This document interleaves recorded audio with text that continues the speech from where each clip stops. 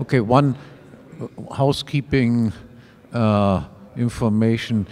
Tomorrow we will have some sort of karaoke singing too. So those people who are interested in that should make up a list of songs that they would like to have played, so that the disc jockey can prepare for this. So all of the karaoke fans and great singers that we have among the people here, they should just make a list, this song, that song, and so forth, and then things will work out fine, I'm sure. As far as the rules of question and answer session goes, you can address individuals on the panel, you can address the panel as a whole, and all the panelists can comment on each other as well. And please wait always until the microphone arrives at your place before you ask your questions. You can ask whatever you want, whatever you wanted to know about sex or money or so. These are our competent people. All right. So Jay will carry the microphone, point out that you are one of the questioners, and then he will arrive at you.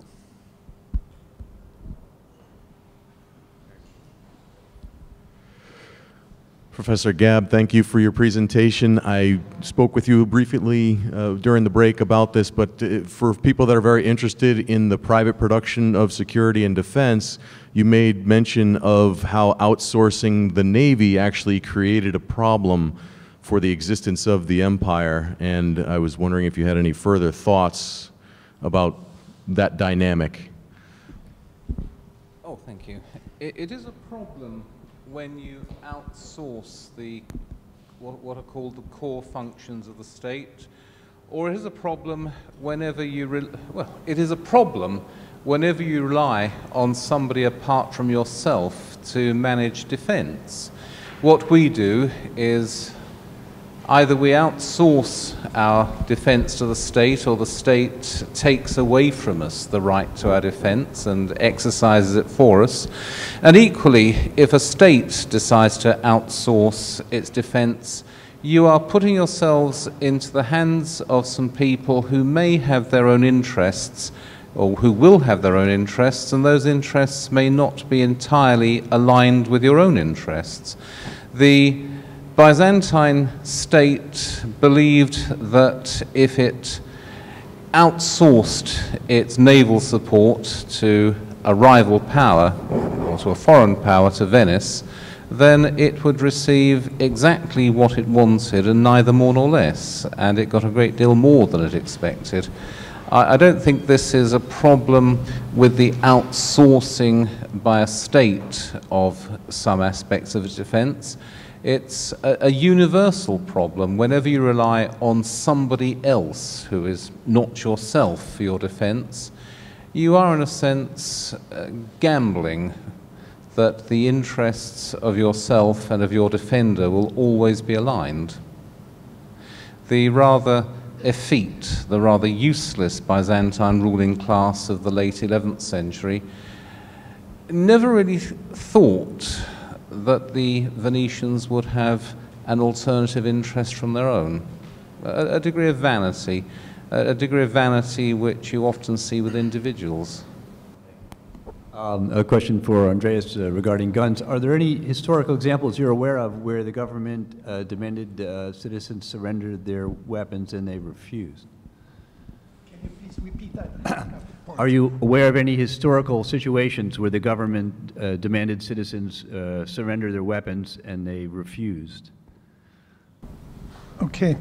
As far as I know, there have been in the last few years some attempts, especially, for instance, in New Zealand, to buy back semi-automatic guns after this event when some Muslims have been killed by a maniac.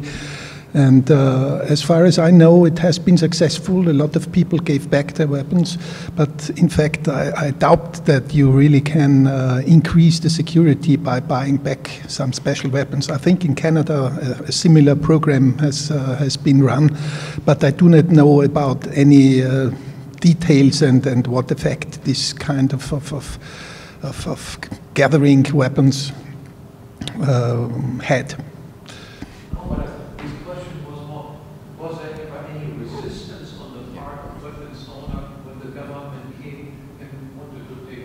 So, as far as I know, not in the last time. I cannot imagine what would have been done by the American citizens when, for instance, in the 19th century, any president would have come up with a program to take away their weapons.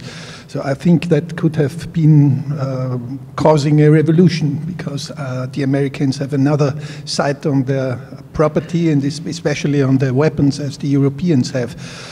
But in Austria, as far as I know, there has been 40 years ago or so, or 30 years ago, when they forbade the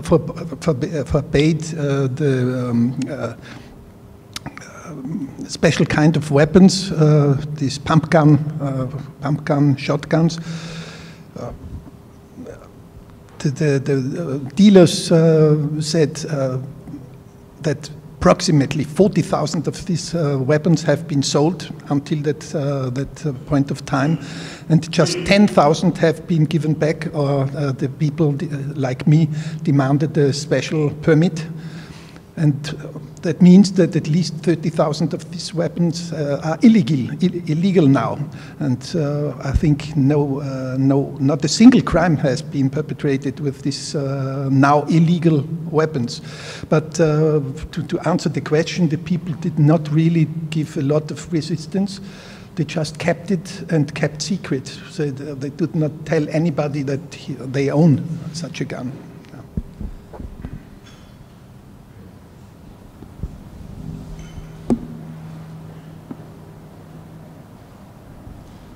Also a question for Andreas, Tögel, or anyone else who'd like to answer.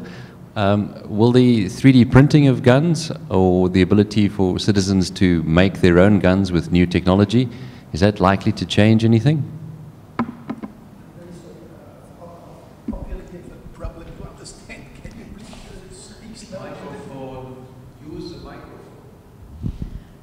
I can do it in German.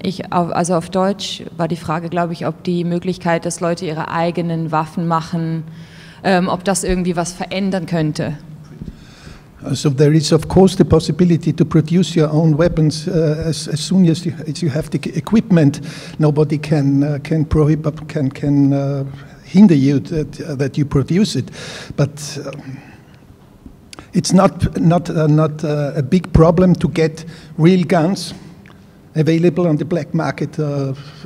Austria is located very close to the Balkany, and 3 years ago there has been a perpetrator who killed some people in the inner city of Vienna, and he got an AK-47 from the Balkany without any problem, and the ammunition. So I think it's not worthwhile to do a lot of effort to create your own weapon, because you can buy whatever you want if you just look around and get the connections.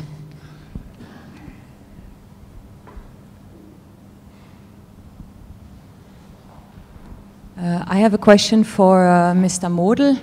I was wondering, because you said that there was a lot of, obviously, neglect of the psychological aspects of governing people as such by the government, and then somehow they switched to now use exactly the human psyche, talking about fear during COVID. Do you think one could argue that, in fact, they use the psychological or the psyche of the individuals all the time by talking about being altruistic, or by talking about having to help each other, and being, as you mentioned yourself, using the solidarity curse word as such towards the individuals, maybe even just talking about Switzerland? Yeah, that's a good point. it has a certain dramaturgy in my speech to, let's say, show the tipping point between ignoring and overstressing. And I can only agree to what you say. In a way, it really shows how there is a lack of line. The whole policy is full of contradiction, and the moralization, for example, is not really, I mean, it's not a heartfelt thing, basically, because this being I tried to describe has no heart. And the more, we should not listen to the moral arguments because they are fake. And what is interesting, or my point, is to see in the process of time a certain degeneration and a certain acceleration at the same time. And my wife just told me, I haven't given you, so to speak, my point of the forecast.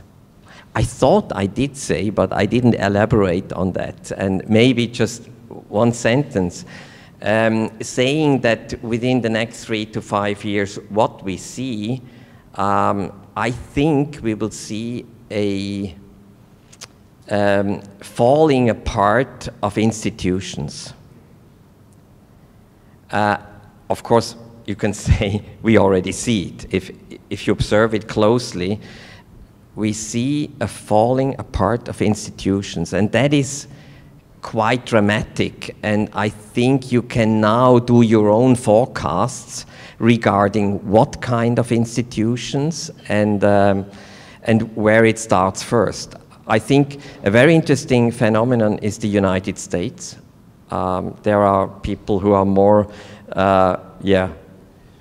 in the Anglo-Saxon world specialist, but what I see is we have there at least an open civil war, and we have an abuse of institutions, and that is very interesting, and it could again be the leader of what is happening in Europe for the next coming years.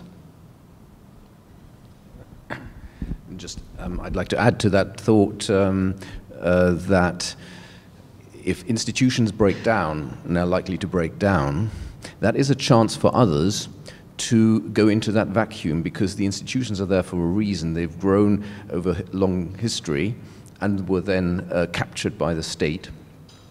And so when they break down, when they break apart, when they disappear, that is then a time for people who are aware and know that what's happening to build these institutions or replacement of these institutions from the ground up.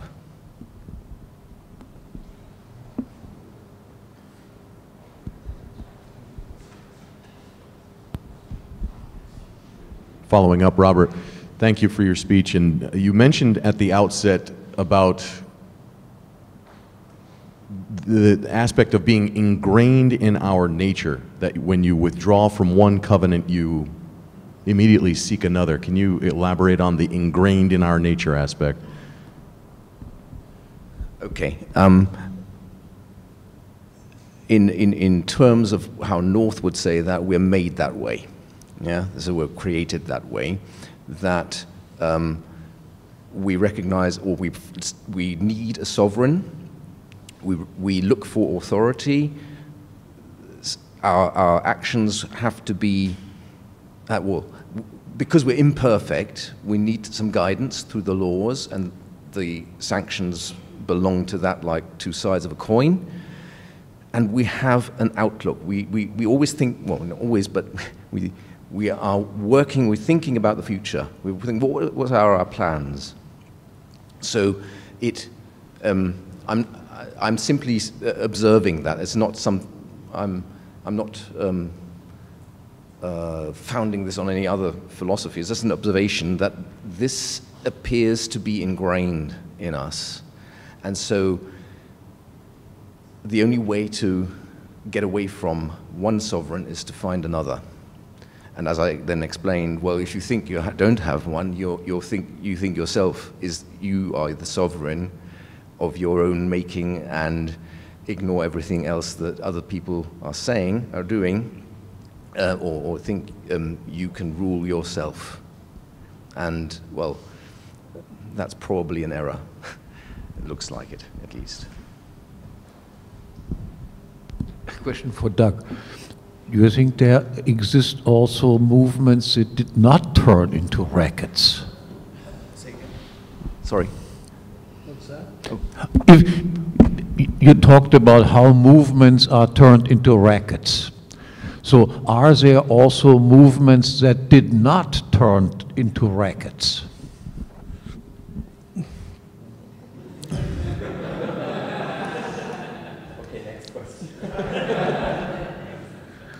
Well, thank you, Dr. Hoppe.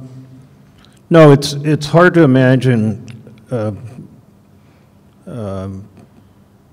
even with the best intentions, you need angels who are running these organizations, there was a wise man who once told me, for instance, no tank, no think. And in other words, if you want a think tank, then you know, if you want anybody to do any thinking, then you have to go raise the money to do it. But then the money becomes the sole mission. And again, it's not altogether too different than the private sector. Probably the private sector is, since you are providing a service or a good, where people pay directly for that good, then that is not a scam. Whereas in the nonprofit sector and the political sector, you raise money from one group of people and give it to another, and give the service or the funds to another group of people. And that's always the issue with nonprofits in general. Your customers are not the same as the donors. You have one group of people who give you the money, and another group of people who use those resources. So I think it is only in the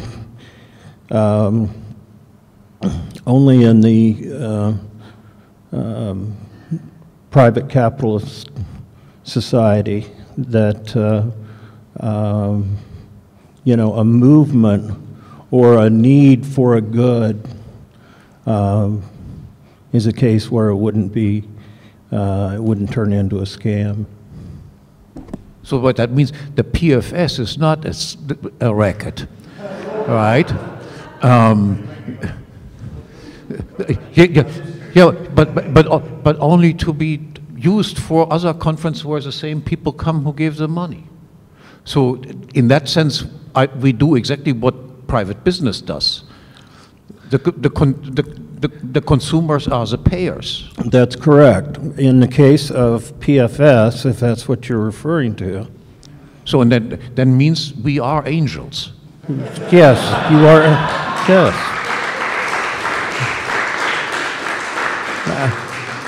And I had assumed that's what you would have, you know, taken that from my comment.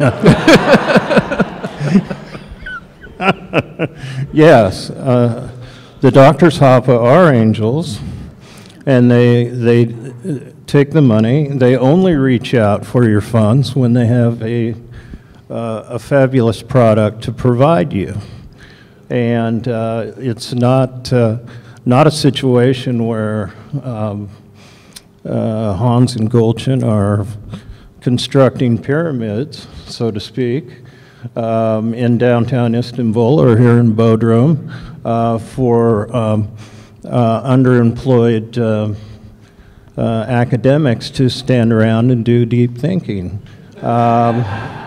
we are offered something. We provide funds willingly, and we come and enjoy the fruits of that. And as 16 years has proven, that good is well worth it, and is certainly not a scam. And it wouldn't have lasted 16 years, and hopefully 16 more, or 32 more, or 48 more, or how long are you going to live since you're an angel? I haven't decided yet. Yeah, okay.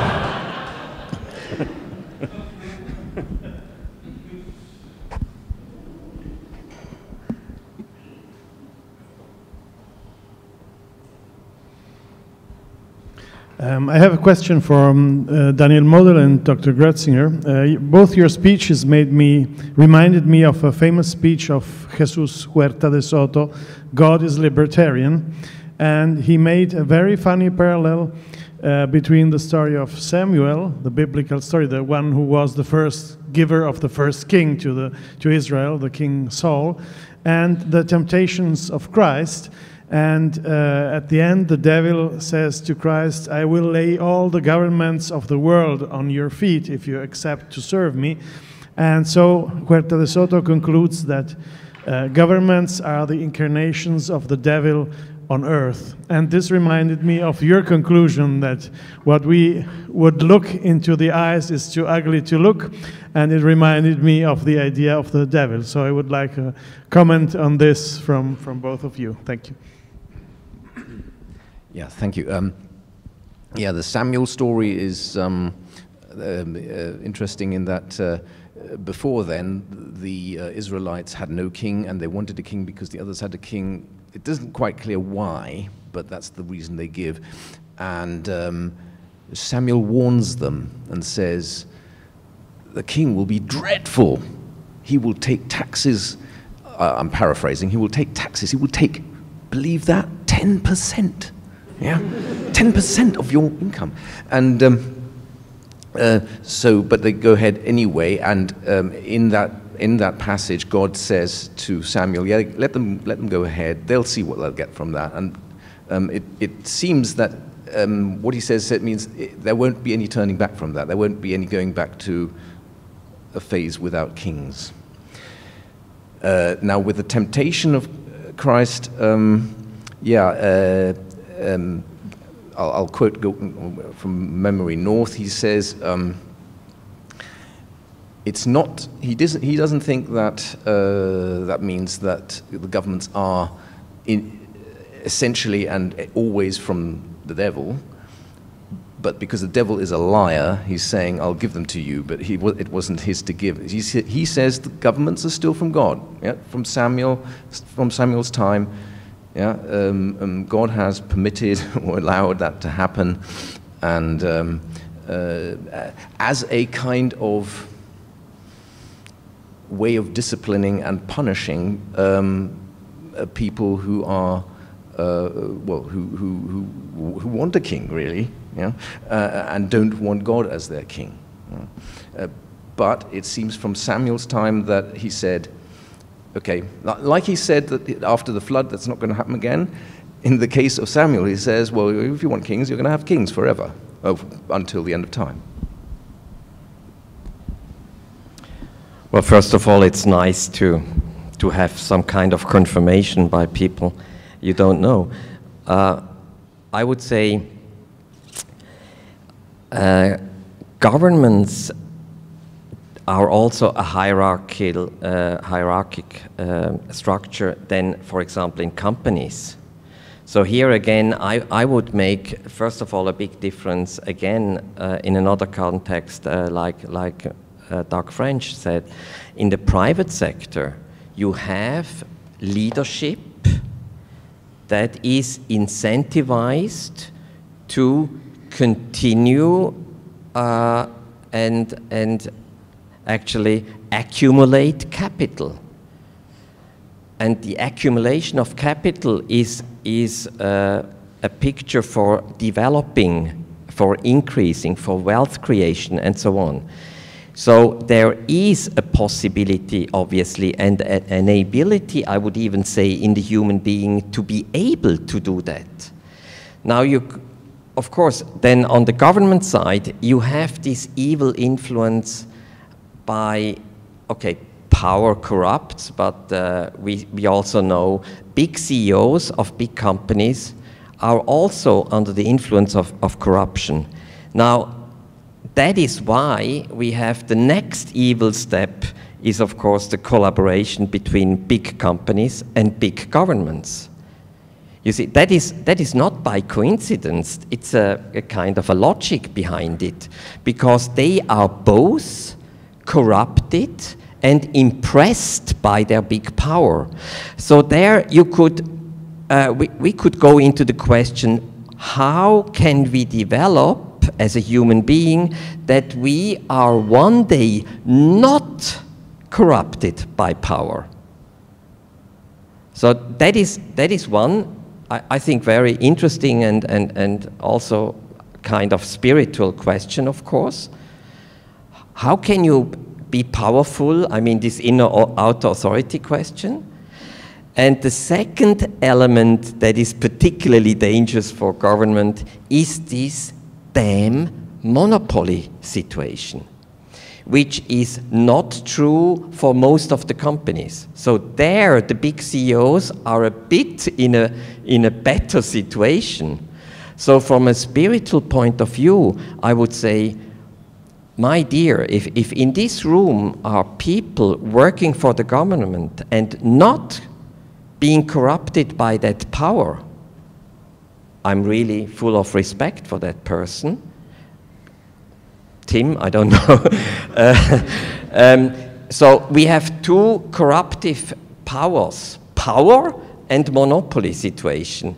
And so that's why my criticism is never personally. I would never recommend my son, even if, I mean, if he asks me, hey, Dad, I'm considering a criminal career, and I would ask, public or private sector,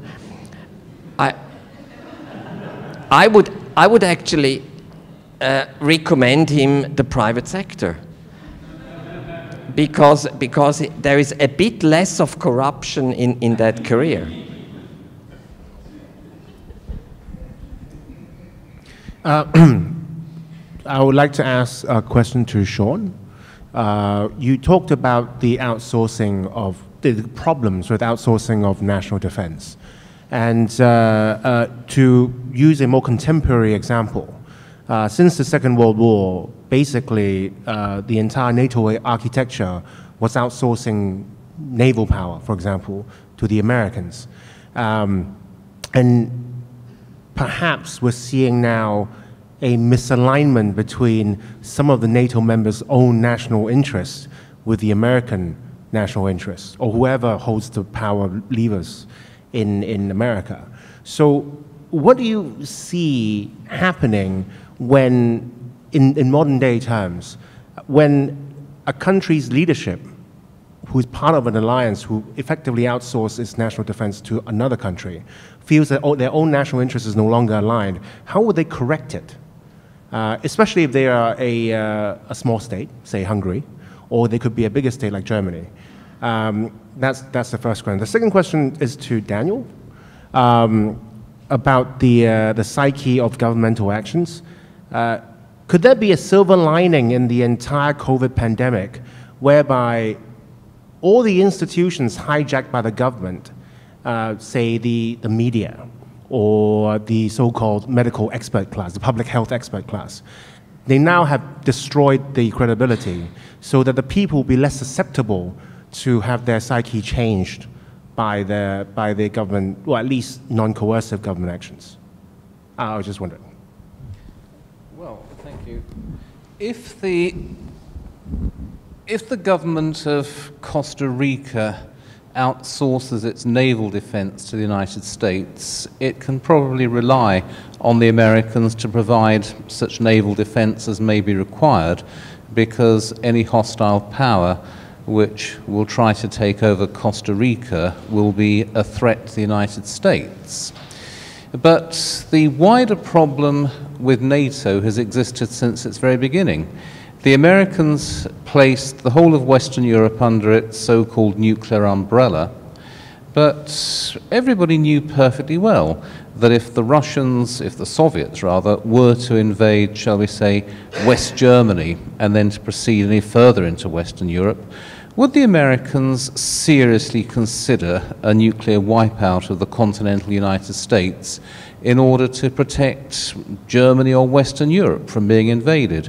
And the answer was, well, we never had to find out the answer to that question, but the answer would probably have been that the Americans would negotiate.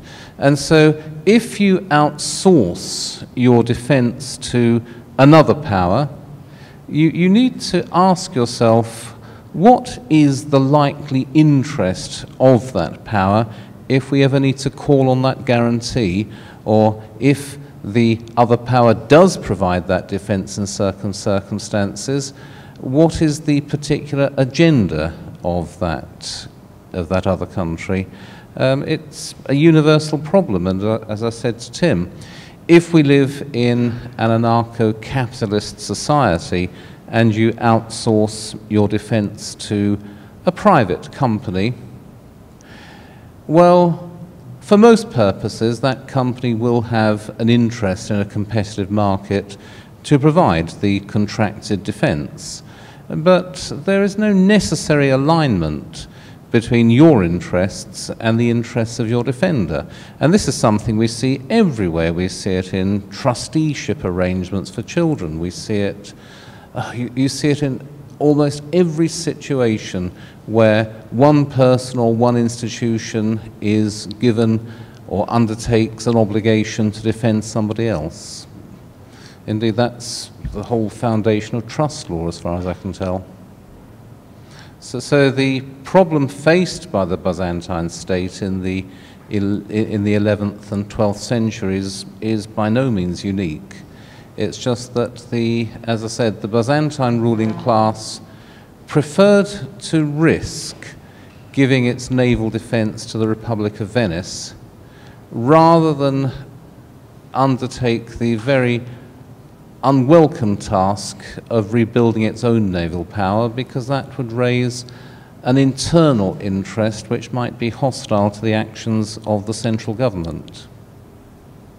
It's just something that happens. But,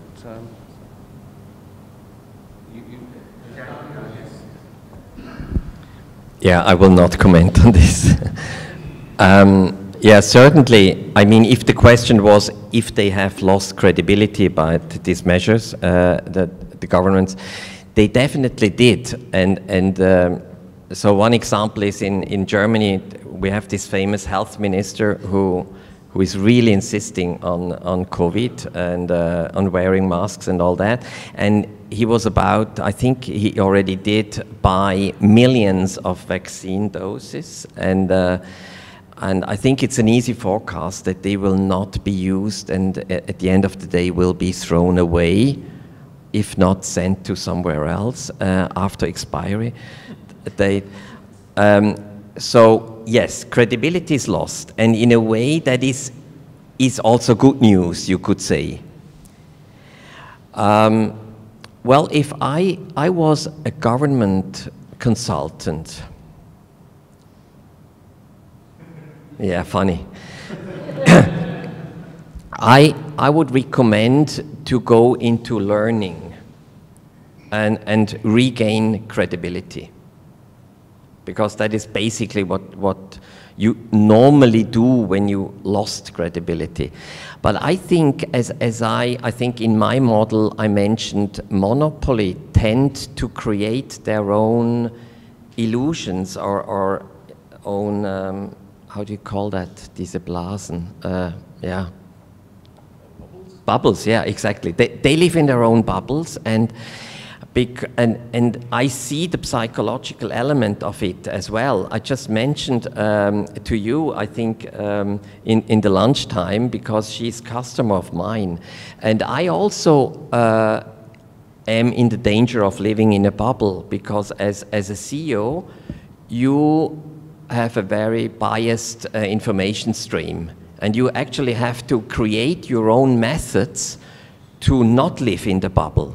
That's the most difficult thing, actually. Because, yeah, you know, this hierarchical filtering of information and so on. Basically, the tragedy of every hierarchy is that the guy on top with the most power is the most stupid person. I mean, not stupid maybe in intellectual terms, but stupid in the sense of information, lack of information, wrong information. Now, I start usually my meetings with that statement. They stopped laughing about it because the joke is wearing out a bit, but they know that at least that I am aware. So I try to create almost desperately a culture or an atmosphere of bring the problems on the table. Now, because I want the well-being of my company, and everybody believes me that this is my interest. And that's, of course, a different story in governmental positions. There you have other interests. And that's why, I mean, basically I would consult these governments to let go their monopoly situations and to create an atmosphere where the facts and figures come on the table. Now, concerning COVID, we all know that the cheating of the figures and facts is amazing. I mean, that's new record highs. And there is an unbelievable fight for these facts and to get it. So almost everybody now knows that the figures are either not correct or have to be second proved or and so on. So I would say we are learning a bit even in the bad news. This loss of credibility has increased the debate, and now the legal working out of all this, I mean, it was a criminal act against civilization. Now, how do you work on this? And the courts are full of cases already. And they are working on Sammelklagen and so on. So for me, a very decisive question now in the observation of what's going on is how is this legally digested? That's a key question. If it's okay and there are responsibilities and so on and consequences, my forecasts of 3 to 5 years tumbling down of institutions, I would have to prolong.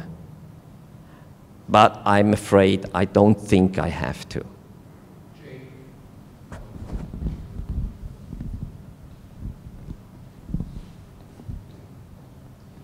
Sean, you promised that you would say something about the parallels with Trump, and you didn't deliver on the promise yet. I didn't deliver. No one historical event is a perfect analogy of another, and you could try to compare the Venetians with multinational corporations, which seemed a good idea in the early age of globalization, and you could compare, well, you could try aligning the various actors in Byzantine history with the various actors in our own time. I suppose the best alignment would be between President Trump and Andronicus. And here it's rather depressing. Donald Trump failed because he never understood the nature of political power. He surrounded himself with completely worthless, and indeed hostile servants who did their very best to frustrate his wishes. He seems to have believed that simply winning the election in 2016 was the revolution, where it was simply a green light from the people to begin a revolution at the top. He did not shut down all of the hostile institutions. He did not put his own people in charge of the remaining institutions. He did none of the institutional trench warfare that would be needed to keep his promise of draining the swamp. On the other hand, the Emperor Andronicus was ruthless. He did purge the institutions. He tried to clamp down on corruption within the bureaucracy. He tried to reduce the size of the bureaucracy. He tried to stop the nobles from appropriating the land of the peasants. He took a very hard line with what you could call the multinational corporations of the day. He oversaw a massacre of about 60,000 Italian merchants in Constantinople, and still he failed as well. And so I suppose the overall lesson could be that when a civilization sets itself on a crash landing, there's not much you can do to change course after a certain point. It may be a rather depressing conclusion. A bit obliquely to that, but related, I was struck by what Andreas Tögel told us about Machiavelli in that regard, because it tied up with what Sean had said. Machiavelli, if I understood you right, Andreas, he said the leader, the prince, should give the people arms, and because that would endear the prince to the people. So basically that describes a populist, doesn't it? And it is what Andronicus did. So he made himself popular as yeah. And I was surprised by that, because for me Machiavelli was always the baddie. Here he gives some interesting advice that would weaken the bureaucracy and the other institutions of the state, just as an oblique point to that.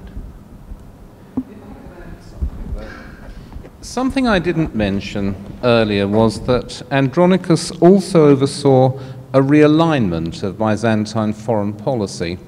Part of the diagnosis of Andronicus was that the Byzantine state had aligned itself unwittingly to what was turning out to be a vastly more powerful civilization, and that if the Westerners wanted something, they would always be able to get it. And Byzantine society at the top was entirely permeated by Westerners, quite often princesses from the Crusader states, or sometimes, in case of Andronicus himself, he was married to the very young 12-year-old daughter of the King of France.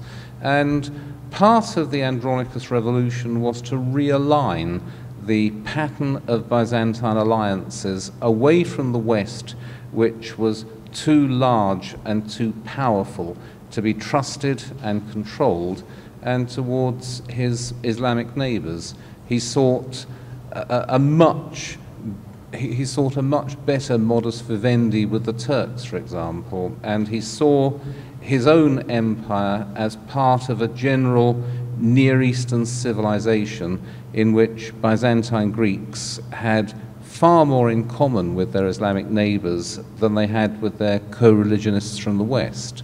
And he seems to have started a trend in Byzantine thinking that would end with the statement, better the Sultan's turban in Constantinople than the cardinal's hat. The Greeks seem to have made their decision in that respect. But